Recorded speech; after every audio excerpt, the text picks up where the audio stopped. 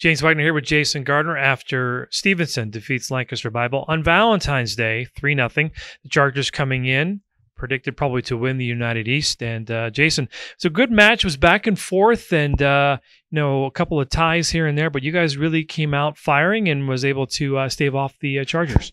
Yeah, we did a good job, I think, figuring things out and, getting those couple of scramble points. We made, a second or third effort keeping it alive. And I think those are kind of the difference there. And, we made big plays, had a couple big blocks there at the end of the match to kind of seal it for us. So, it was a great effort for the guys to kind of find a way to win where we might not necessarily be playing, our best volleyball, but still scrambling and fighting to find a way. And halfway through the match, you changed setters. You brought in Doug Hines come in. He had 26 assists, team leader. Talk about the play about Doug here in this match against the Chargers. Yeah, he did a good job kind of coming in and steadying us out and getting us going a little bit, right? We were a little slow to get started in the first set and in that second set as well. And he did a good job kind of spreading the ball around. I think you got Ryan Thinnell involved, and Ryan started getting hot there in the second and third. And, he just did a great job. It's a, tough position coming off the bench, especially after a whole set of volleyball. So he really did a great job for us, did a good job with, setting and, serving as well.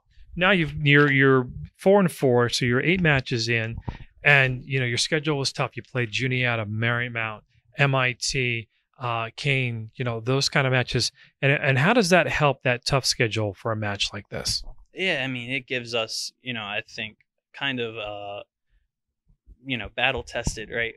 We've been through it with really tough matchups that we've had to fight. We've been down in matches and things like that before where we've come back and won sets. So I think it kind of helps us not, get as nervous or not panic when we're in situations that we've been in before.